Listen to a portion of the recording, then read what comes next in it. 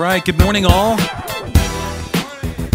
That's much better. So where's Mark? I need to give that good morning. Okay, first things first. I wanted to troll Dale Peterson. I've been to many S4 conferences, and I gotta say, CS3 has better production value, better quality, and dare I say, at least equally good content. So someone tweet that and make sure Dale knows. But first thing I wanted to do personally is thank the CS3 staff.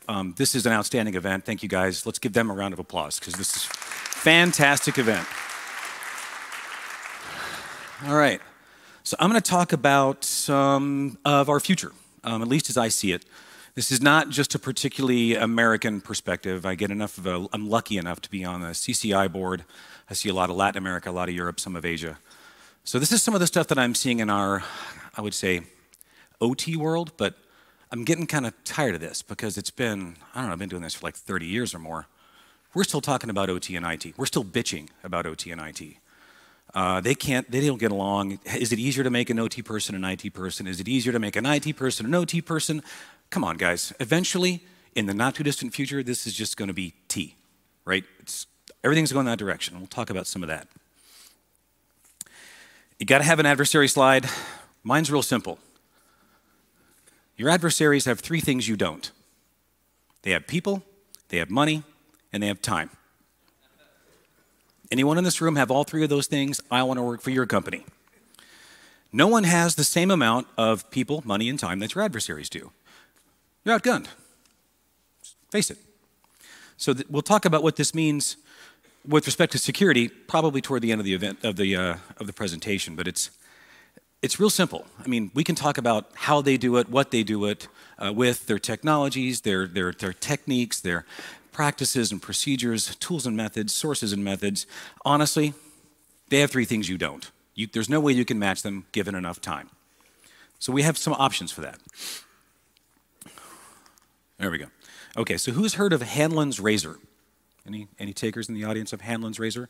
Okay, for those who don't know, despite the adversaries having all of this capability, people, money, and time, you're outgunned. Most, if not like 99.9+% of the events, issues, outages, disruptions we see in our world, in the OT space, ICS space, stupid humans doing stupid things. Hanlon's razor, do not attribute to malice that which can adequately be described by stupidity. Basically, humans making mistakes. They're not necessarily stupid, they're well-intentioned in a lot of cases, but people make mistakes. Almost all, like a very, very high number, very small margin of these things are actually attacks. All of this stuff, effectively, is humans. The difference between what we're trying to do for security, we're trying to keep bad guys out, trying to keep those, intelligent adversaries out.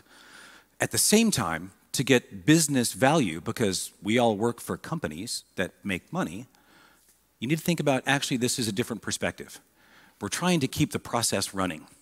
We're trying to keep the lights on, the water flowing, the gas moving, manufacturing process in place. It's a different mindset. Part of that is keeping people from doing stupid things.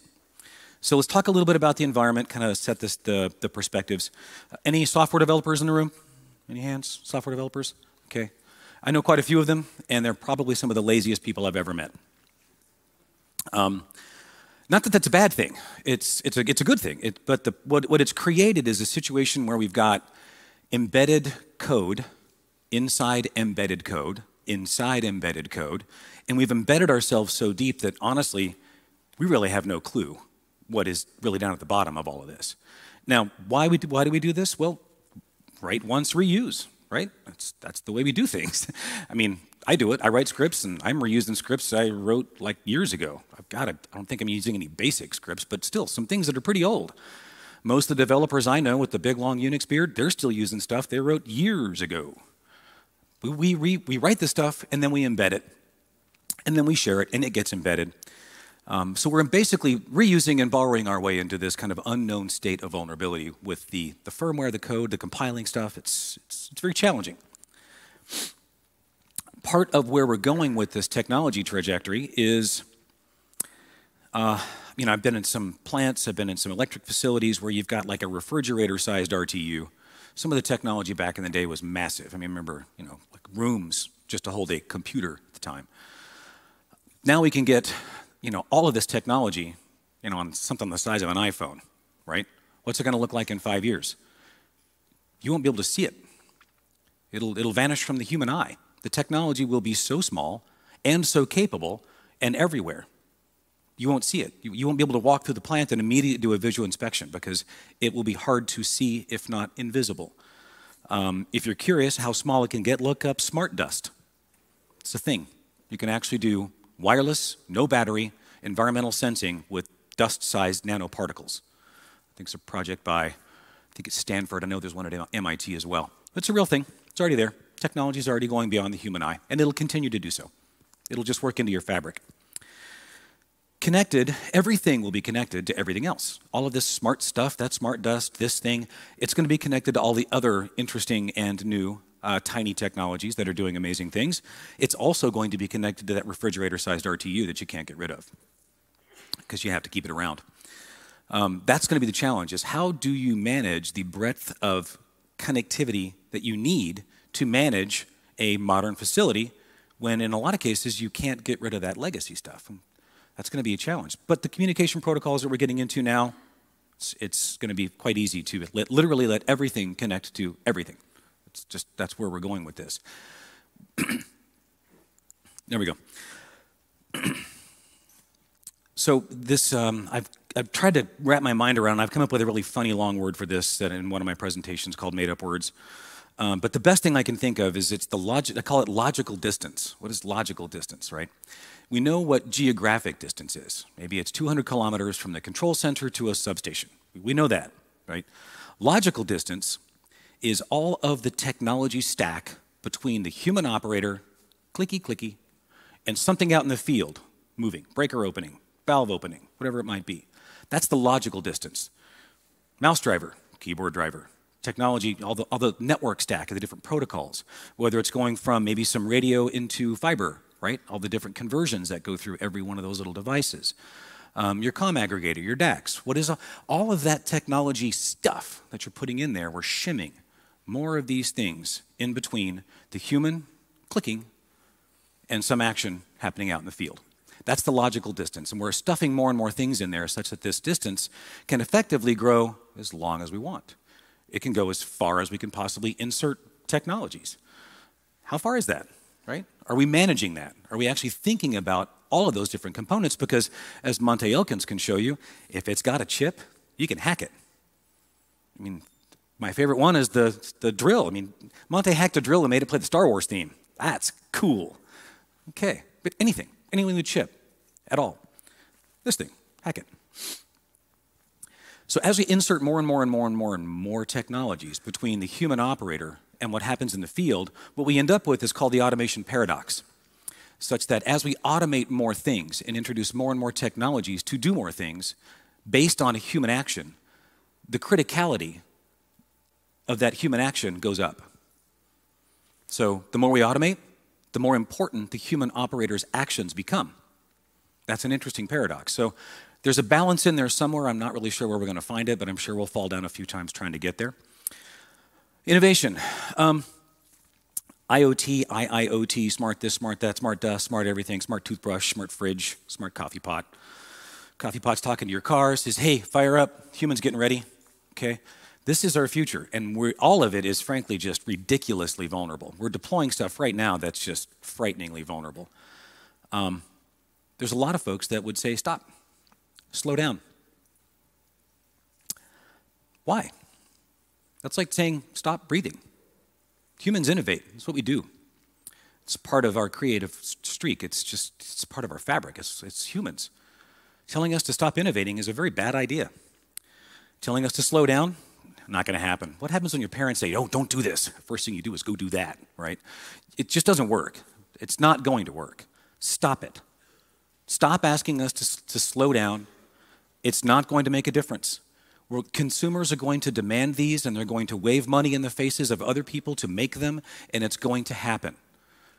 I challenge you, it's your job to secure it, even in that state. And you don't like it? Get out. It sounds harsh, But that's your future. Complaining about it, bitching about it, whining about it, it's not going to make a difference.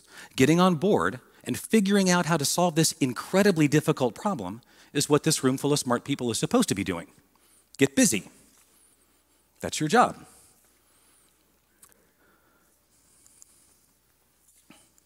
Okay. The August 2003 blackout in the US, SQL Slammer, some other things happened.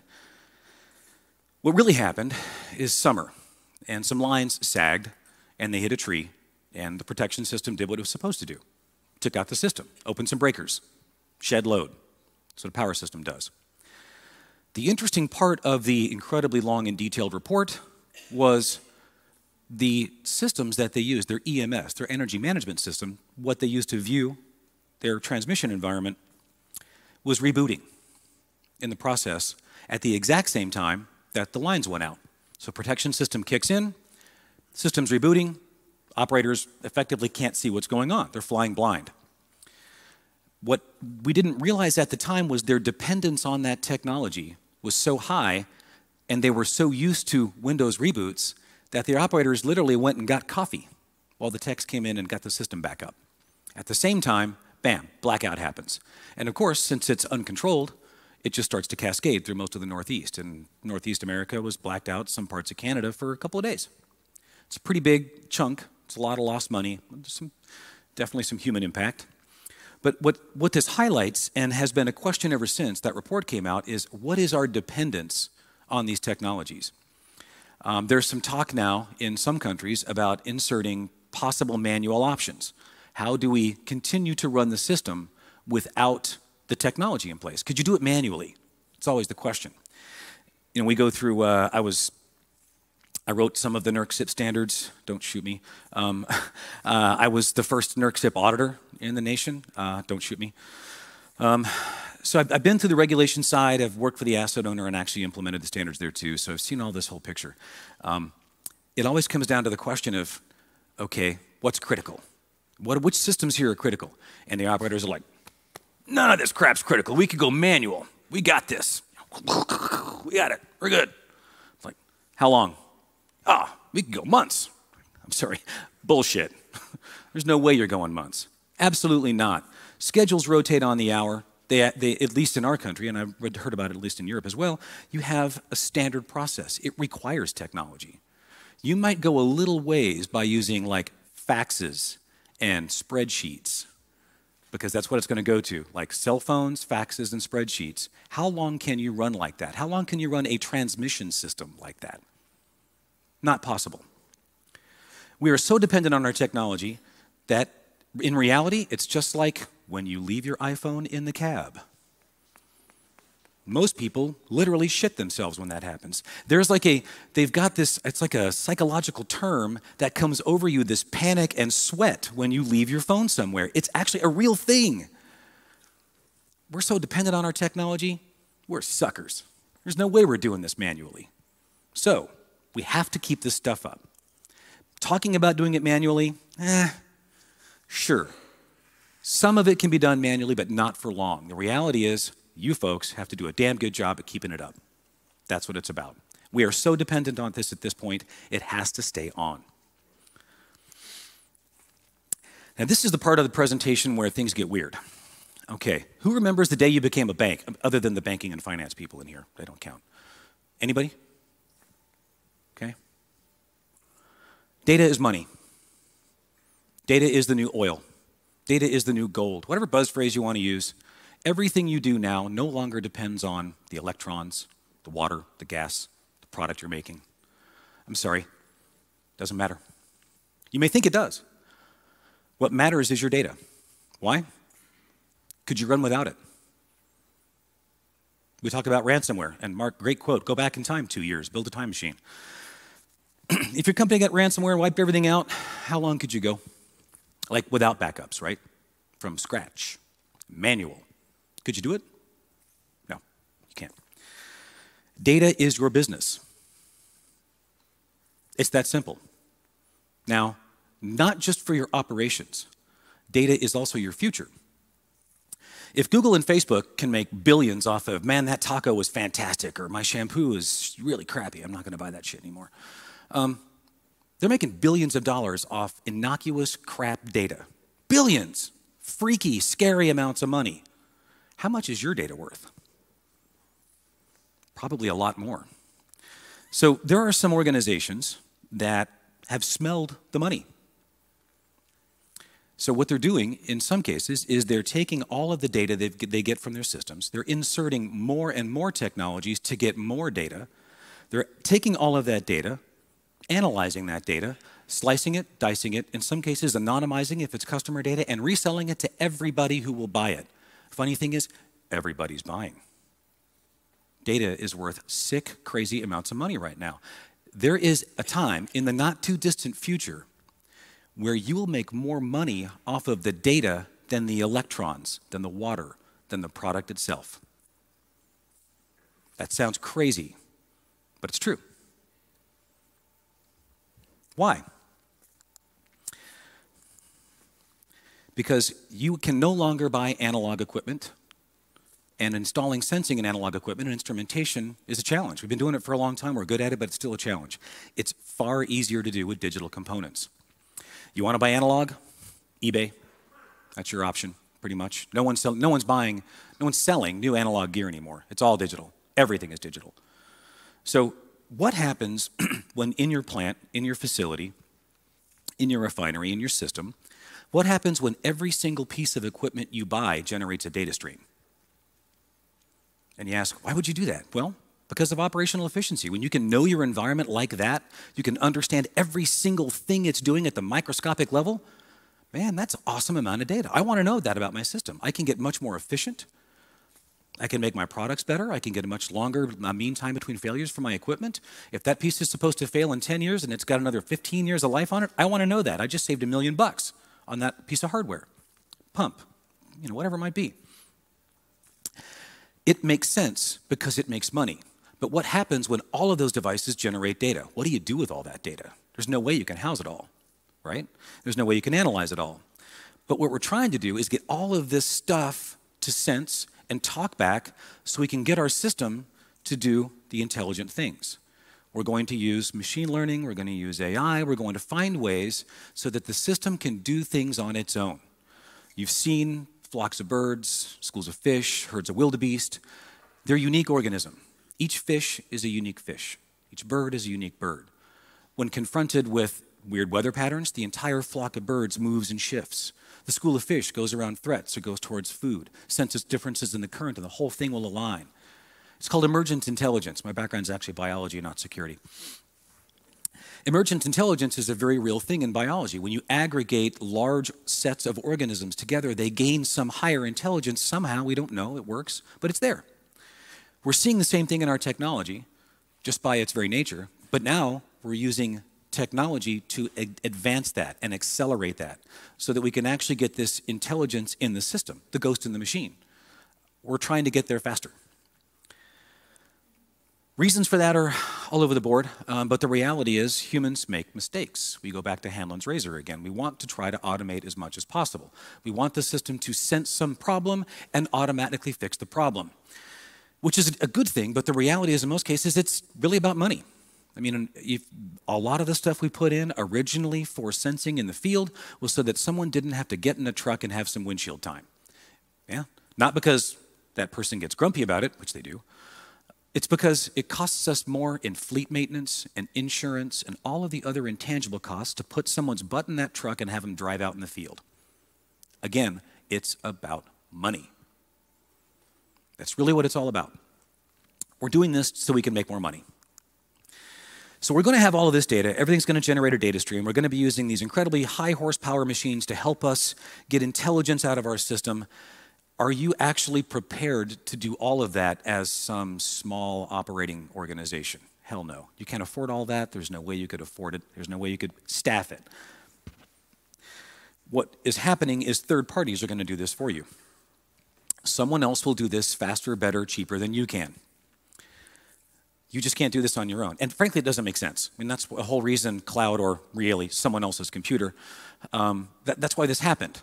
because it's actually easier for someone else to do this on scale than it is for you. So eventually, we will do all of this incredible sensing and data mining and data gathering and collection, aggregation, analysis will be done on someone else's turf. Yes, this does mean that your operational data will be in someone else's cloud. That is a reality. And you can bitch about SCADA and cloud all you want. I'm sorry, but you got no choice. It's going to happen. Again, this is your job. This is what you signed on for. If you can't secure this, get out of the game. Or put your big boy pants on, big girl pants on, and get to work. Figure it out. We've got to find a way to do this because this is the direction we're being dragged, like it or not. But stuff will be in the cloud, stuff will be intelligent, it's all going to have a million data streams, and it's going to be very difficult to secure or figure out even where the hell it is because it's going to be distributed across X number of boxes in possibly X number of countries. Hard problem. You're smart. You can figure this out. You got this. So what are we going to do to solve the problem? I'm sure the first thing we're going to do is go out and buy a whole bunch of more boxes, little blinky lights and servers and data centers that do all kinds of crafty things, and we're going to have yet another security widget in some data center, right? Because those have worked so well over time. No, they haven't. We're insane. We keep doing the same thing over and over and expecting different results. If you don't think about this problem differently and come at it from a different angle and get really creative, you're going to continue to do the same crap we've always done, and you're going to get the same crap result we've always gotten. Organizations will get breached. Why? Because your adversaries have people, money, and time, and you don't. This is a different problem. This is a bigger problem. This is a much more complex problem. Blinky lights in racks are not going to solve this. It's going to take some different thinking. Yes, new technology will be there, and yes, that new technology will do good things, and yes, you should still buy it. I'm sorry, but it's true. But the reality is, it's not going to solve the problem. It doesn't make the problem go away. It minimizes some of that bulk risk down to where the really hard stuff is left for you smart people to figure out. That's what's left.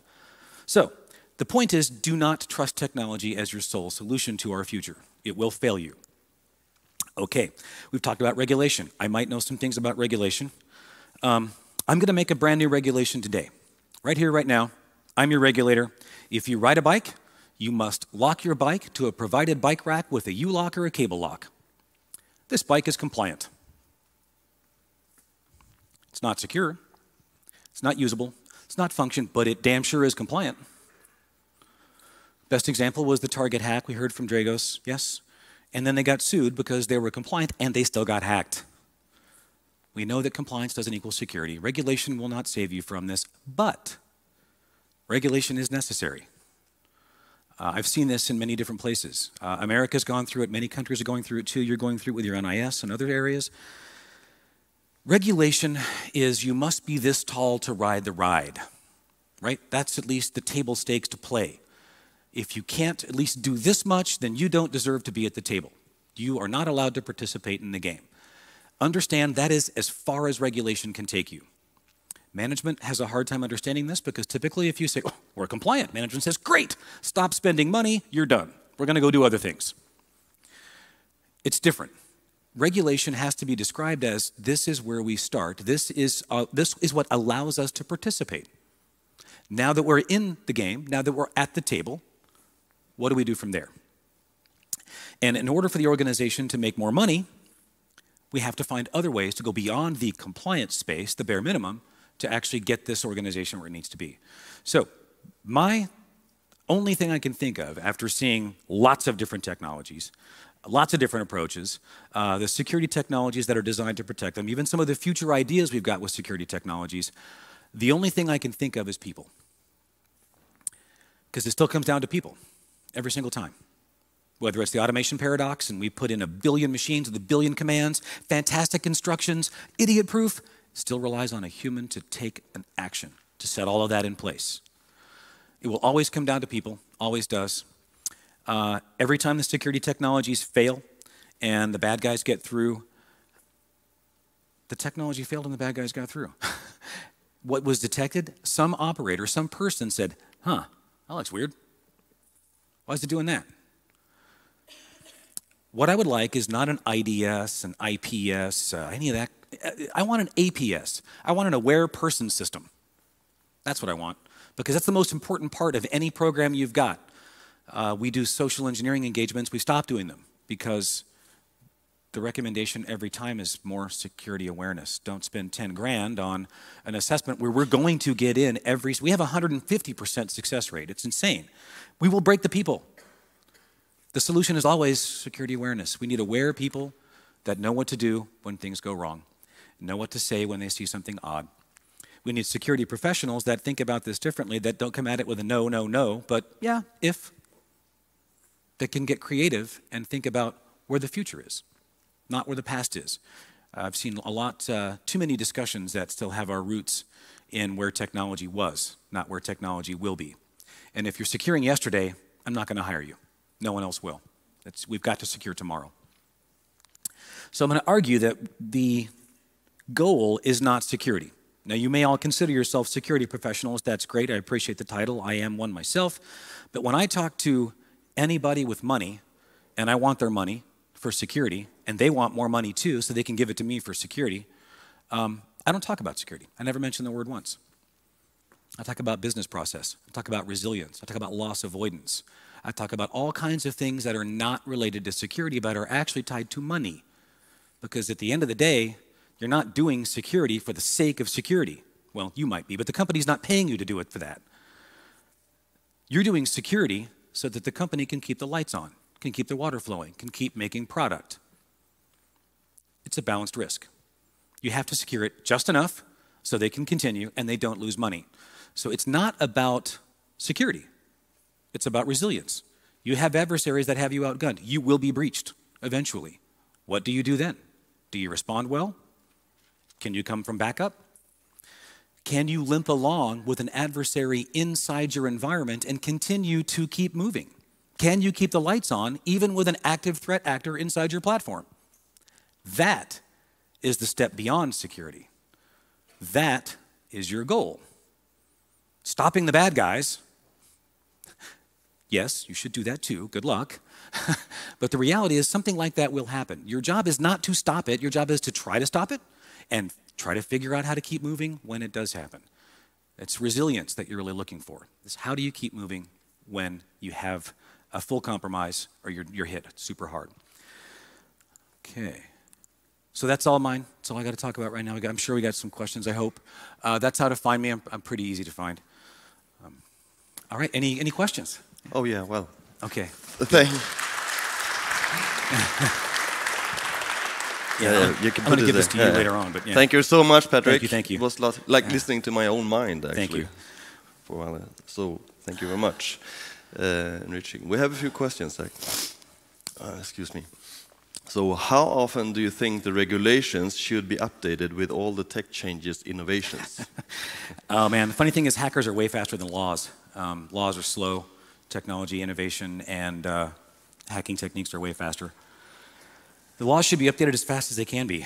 But I think the challenge is trying to update laws quickly also breaks the legal system. It breaks the standard congressional or structures that create those laws. Having been on the inside of that, I would say the challenge is, as hard as your job is to find new ways to think about security and resilience, their job is just as hard to think of ways to create regulation that doesn't have to be updated so frequently. Yes. So if you can create more future-proof regulation, then you'll have to do less work.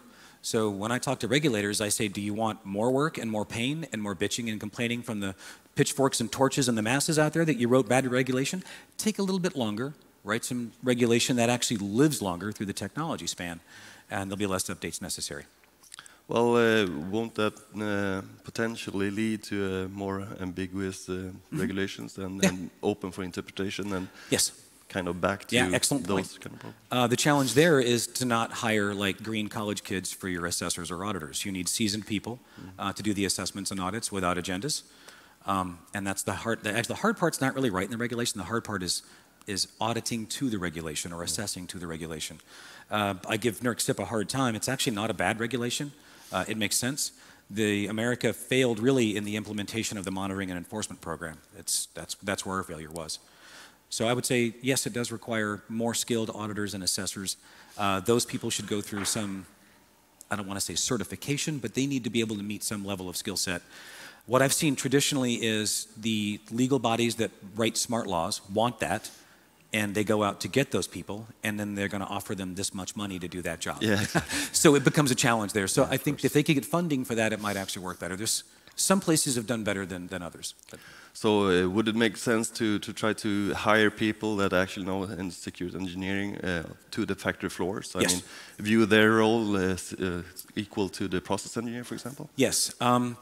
Yes, that is a good idea. The problem is for some organizations that doesn't scale because those people are expensive and there's not many of them. So there's an artificial market driving the cost of those professionals higher internationally. So the challenge we typically see is you have to outsource that. You end up having to buy slices of some of those experts to help come in and check things, and even during your audits and assessments, have them there with you to support you through the process. So you would think that governments, for example, would be interested in training more people and start to Yes. create training programs for this, and educations in universities and whatever. Yes, training to get programs these are people. great. Universities can move a little slower in some cases, but the level of education is deeper because you have to spend more time doing it. But in reality, even certification programs or something like that would work as well. But we have to get enough people educated and moving.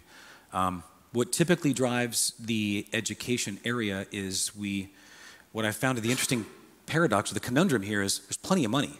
Yeah. I mean, I don't know, it's just maybe it's not sexy enough or something, I gotta put some lipstick on it, but we don't have enough people coming into the field to get the training. Right. But the money's there if they go through it.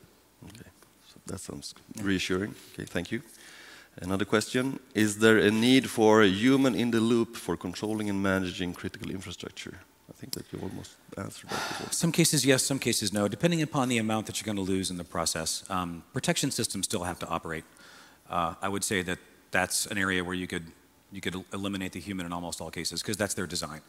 Mm-hmm. But there is a lot of process that does still require a human to be in the loop. I mean, I've seen some big under frequency or under voltage load shedding schemes that would drop massive amounts of like entire countries on a grid. That should be armed, but the human operator should be the one to trigger it. So there are some areas once you get to a degree of automation, the human operator should definitely be involved. Yeah. We were talking about automation generation, yes. Automatic generation control yesterday, and that's typically something that you'd like the human to vet before they yes. enforce, right? Yes. Okay, thank you. How do you drive the business case for cybersecurity? What are the key points to take into account? Don't talk about security. I know that sounds crazy, but it's real. The minute you say security to an executive, you're like, oh God, security again. Their eyes roll back and they get that cold sweat thing, right? They don't want to hear about it because it's frightening, it's scary. Those of you know who Jack Wood said, he's got a fantastic analogy. It's like if you are unhealthy and you know you need to get healthy and you go to the doctor says, oh God, you got diabetes, you got high blood pressure, you got cholesterol issues, you're going to die in 5 months, right? If you don't get healthy. So you got to get healthy. So you go into the gym and you see these healthy, beautiful people working out on machines you have no freaking clue how to use. And you know you got to eat broccoli for the next year and a half. And okay, it's daunting, but it's not something you can just step into and say, I'm an expert, I got this. You basically need a personal trainer. So think about it that way. You are the executive's personal trainer to help them understand security without going, dude, you're fat. You got to get off this. You got to get healthy. So you've got to find a way to approach them that says, wait, start with this machine, start easy, do these things first, maybe eat broccoli once a week. Next week, try 2 dishes of broccoli and get them on pace. But don't talk about security because they'll immediately just say, nope, we're not talking about that. That scares me. Okay. Yeah. It's interesting to see if anyone is going to take you up on that. It works. Try it. Yeah. Cool, thanks. With technology advancing and information volumes increasing exponentially, are we on the brink of a technological singularity? On the brink of. We may have passed it. Yeah, probably so. Yeah, I mean, at some point. I mean, is it, like Skynet yet? Not yet, but it's kind of freaky to see that, everything will be generating data and the systems will be doing their own self-healing and self-management, but it's close.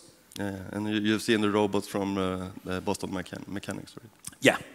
Yeah. Awesome. I'm waiting for them to have like a badge and a baton and a gun for policing of activities. Oh yeah, they probably already do, but they don't put them on YouTube yet. All bets are off when that happens, yeah. All right, I don't have any, well, we did get 2 more questions. Let's see if we can actually place them to you. All right, that's okay. That's okay.